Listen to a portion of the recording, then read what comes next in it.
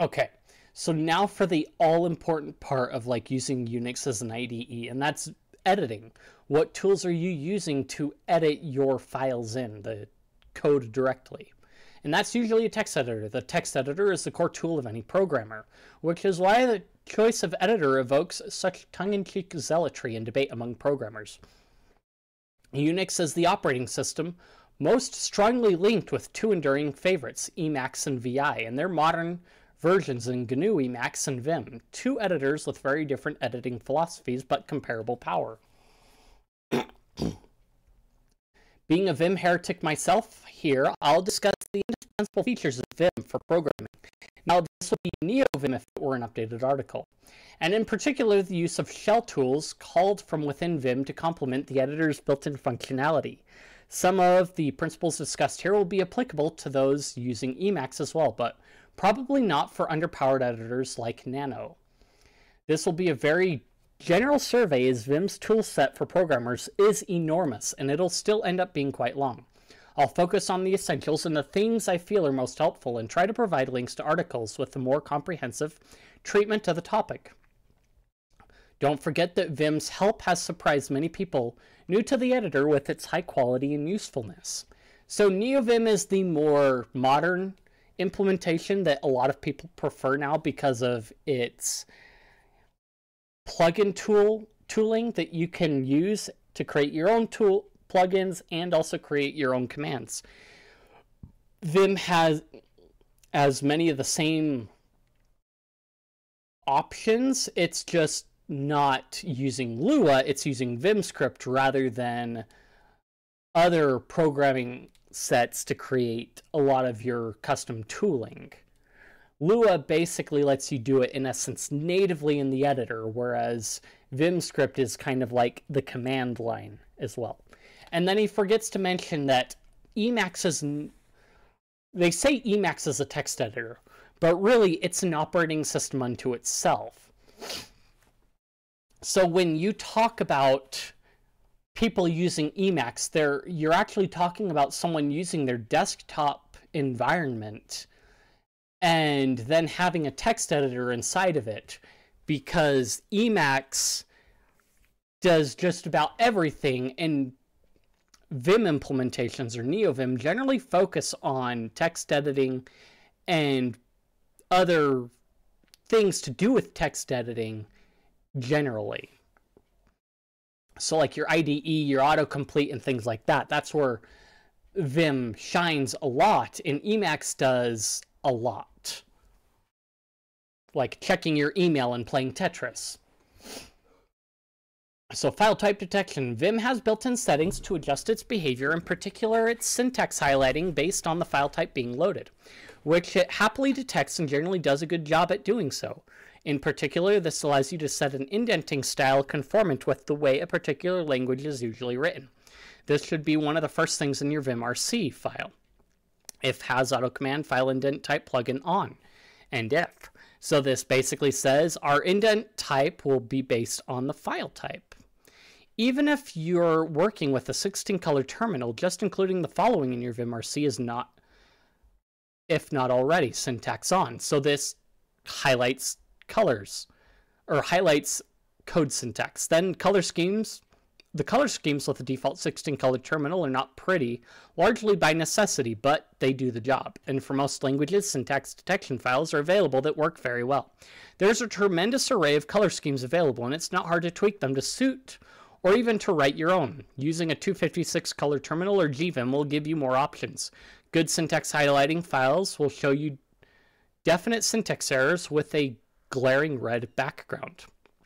Line numbering, so you can turn on line numbering, you can set relative numbers so that the line you're on shows the line number you're actually on, and then your relative numbers go out from 1 to as you go up and down each line outside of where you're working. Tag files. Vim works very well with the output from the ctags utility. This allows you to search quickly for all uses of a particular identifier throughout the project, or to navigate straight to the declaration of a variable from one of its uses, regardless of whether it's in the same file. For C projects in multiple files, this can save huge amounts of otherwise wasted time and is probably Vim's best answer to the similar features in mainstream IDEs. So you've got tags, you've got, I don't know, do you cover autocomplete? We'll see. You can run C tags -R on the root directory of projects in many popular languages to generate a tags file filled with definitions and locations to identifiers throughout your project. Once a tags file for your project is available, you can search for uses of an appropriate tag through the project, like so. Commands TNTP will allow you to iterate through successive uses of the tags elsewhere in the project. Tag list window, you could try installing the popular tag list plugin. Tim Pope's unimpaired plugin also contains a couple of useful relevant mappings. We've got a lot of these type of things in NeoVim as well, and people switch over to NeoVim because in a lot of ways it loads faster and more effectively than standard Vim does, it seems. And I've noticed that like uptick of like startup time being slightly quicker. So next is calling external programs. Until 2017, there were 3 major methods of calling external programs during a session. You had the exclamation point command for issuing commands within the Vim context. And where you wanted to record the output to a buffer, you had the shell to drop to a shell as a subprocess of Vim, and then Control-Z to suspend Vim and issue commands from the shell that called it. 2017 8.x includes a terminal command to bring up a terminal emulator buffer in a window. So it works better than like other plugin attempts to do it. And then you can run shell commands from there right within your editor window. Lint programs and syntax checkers. So linting in Vim can be very powerful, and you've got a lot of options for doing that, particularly in NeoVim now, to where you can just include it in your config, it'll load in, and then you've got linting right then and there when you need it. And there were many plugins for Vim that did the same thing. Checking syntax or compiling with an external program call is one of the calls that's good to make from within the editor using the bang commands. If you were editing a Perl file, you could run this. So you could Perl C, percentile, whatever, and then it would check your Perl syntax. The % symbol is shorthand for the file loaded in the current buffer. Now, you'll find a lot of programs that even like LF has its shorthand stuff. So when referencing like various things, whether it be the current line of code, the whole file, or things like that. If you wanted to call this check often, you could perhaps map it as a command, or even a key combination in your vimrc. In this case, we define a command Perl lint, which can be called from normal mode within with \L. So if we go to I think I've still got this preserved in my vimrc here. So if we go into here, where was it? It's in here somewhere. I stole this from somewhere else. So like here, I've got the print to PDF call being leader F, and it just calls print to PDF as a thing. I believe I have a pandoc conversion in here somewhere too. Let's see. And yeah, you can even macro like shortcuts to keystrokes. So like this takes leader CO and goes GG, V, capital G, Y, colon, tab new, and so on. You've got vimgrep. Where did it go? So you're basically mapping shorter keystrokes to longer keystrokes, pretty much. That's the tagline.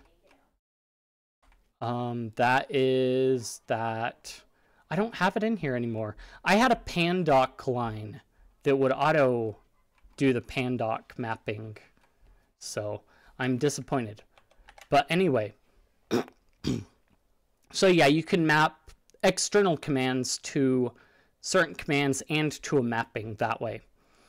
For a lot of languages, there's an even better way to do this. Oh, wait. Was it?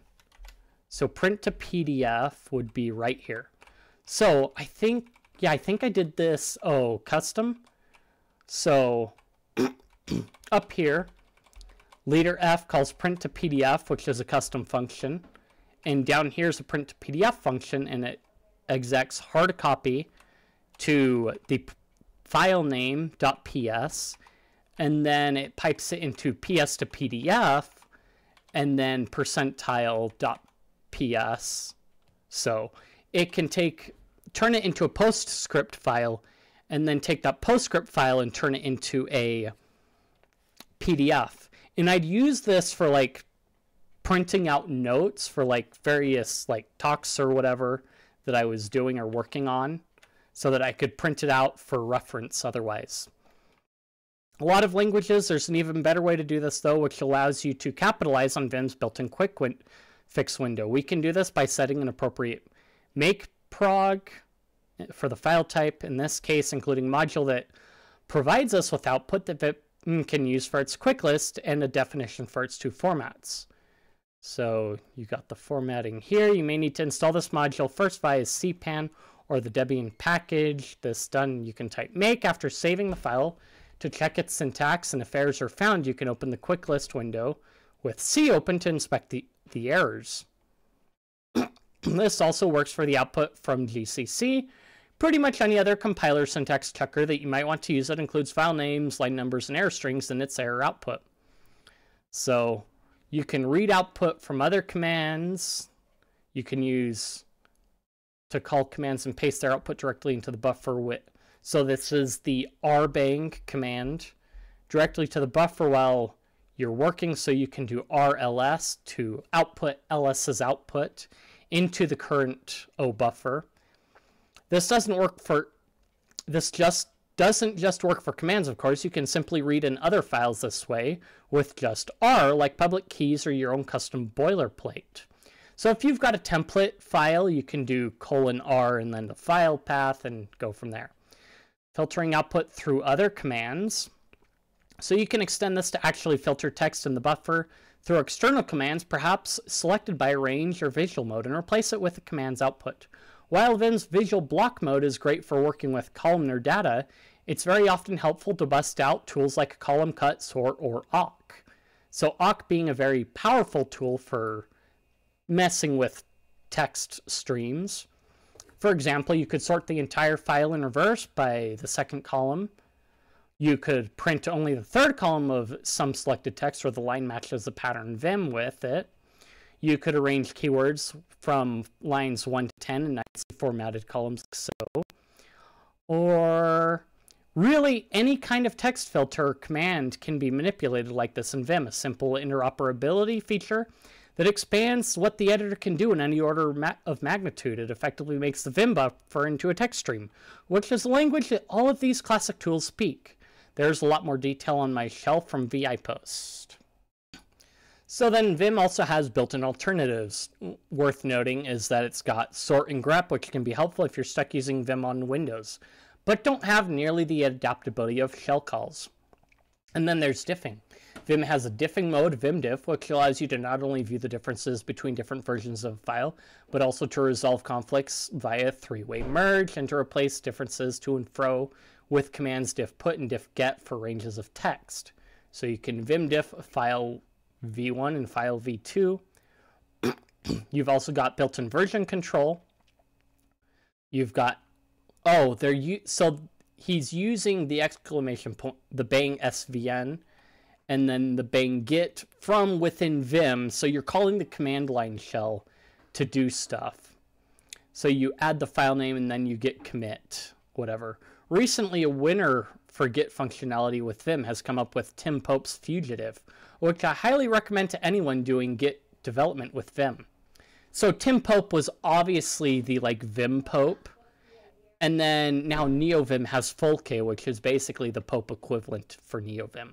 But anyway, part of the reason Vim is thought of as a toy or relic of a lot of programmers used to GUI-based IDEs is it's being seen as just a tool for editing files on servers rather than a very capable editing component for the shell in its own right. Its own built-in features being so composable with external tools on Unix-friendly system makes it into a text editing powerhouse that sometimes surprises even experienced users. So kind of like jumping off of that, this is where like sometimes being able to work in the default config of your Vim config can be useful, because you learn to use all these tools in tandem with Vim in order to get your work done. So like if you're working on a server, you can take advantage of all these powerful tools that are already on the Linux server and be able to do things very effectively without having to go through all the headache. Yes, you lack all the plugins, but being able to actually know how to do things the hard way and work with these tools inside of Vim is where the power comes from. And having used Vim to help with other projects on top of it, just using the macros and like the pasting buffers and so on, I was able to make changes to multiple files for like different source code files to help get different projects like out a little bit quicker, just due to the fact that Vim had these powerful tools built in, and then in addition to having the options of the command line tools right at my fingertips. It made so many things much easier to do and quicker, because you can jump around the file. You can jump from line 1 to line 6969 in about like 6 keystrokes, which is really cool. So you're moving around, you're editing files in a very powerful way, and you're taking advantage of the command line that's readily available for you to use all the time. And then you add in plugins for Vim, and it just creates a much more synchronized environment that you can take advantage of. If you enjoyed the video, then like, comment, subscribe, feed the algorithm, boost the video up, share this video with your friends. If you found it informative or you just want to chat, I've got plenty of places in the description, Discord, Guilded, and what have you. Check those out, and I will see you guys in the next one.